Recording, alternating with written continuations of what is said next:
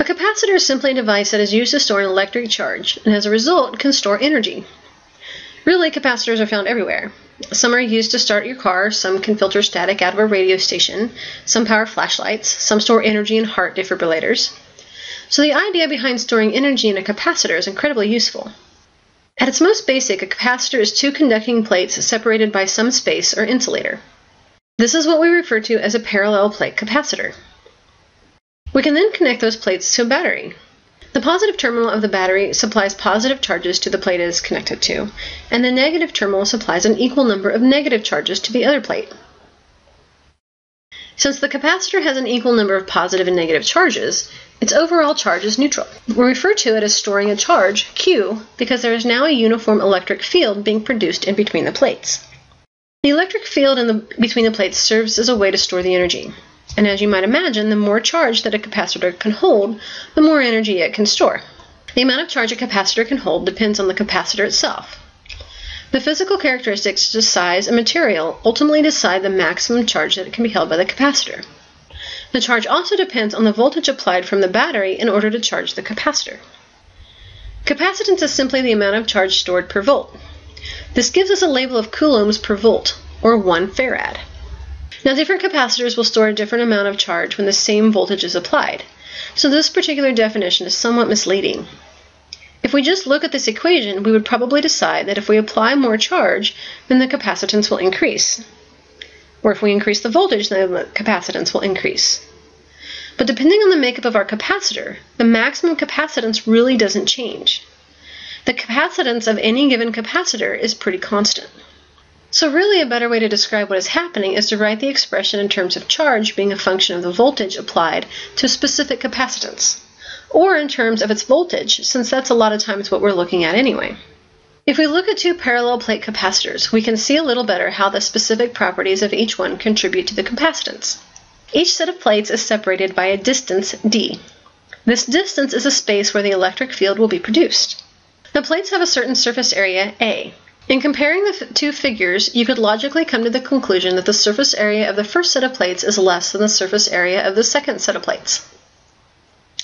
There are, of course, things that you could argue about that statement if you were so inclined, but for now let's just say that the one on the left has more area than the one on the right. The charge density on the plates of a given capacitor is simply the number of charges in a given area. Say we charge each capacitor so that they have the same number of charges. Since the first capacitor has a smaller area than the second capacitor, the density of the charges will be higher. The size of the electric field inside a capacitor actually depends on this charge density and the permittivity of free space constant. This constant is basically a measure of how much the molecules in between the plates oppose the electric field.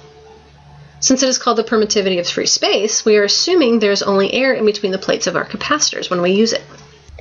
Now we have defined the charge density as the amount of charge divided by the area of the plates. So we can substitute those values into the equation for the capacitor's electric field. But we also know that the electric potential in a uniform field is the strength of the electric field times the distance the charges move. This is actually pretty handy for us because electric potential is something we can measure very easily with a voltmeter. So the potential difference, ignoring negative signs for now, is the charge on the capacitor times the distance between the plates divided by the area of the plates and the permittivity of free space. Now going back to capacitance, which is the charge over the voltage, we can plug in the expression for voltage, and we get a wonderfully simple expression for the capacitance as the permittivity of free space times the area of the plates divided by the distance separating the plates. So really, if we want to increase the capacitance of a system, we would want to increase the area of the plates or decrease the distance between the plates. Starting out simply, what is the capacitance of a parallel plate capacitor with metal plates, each of area 1 meter squared, separated by 1 millimeter? We know area and the distance between. The only tricky part here is to change the millimeters to meters, and we find a capacitance of 8.85 times 10 to the negative 9th farads. This is a really small capacitance.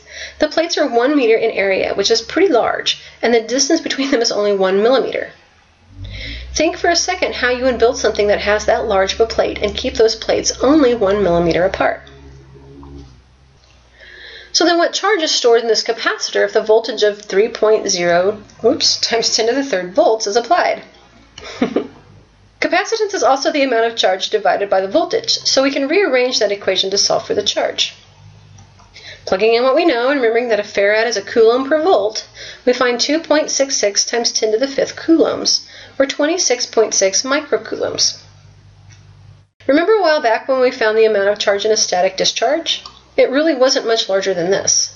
So this particular capacitor can't hold much in the way of charge.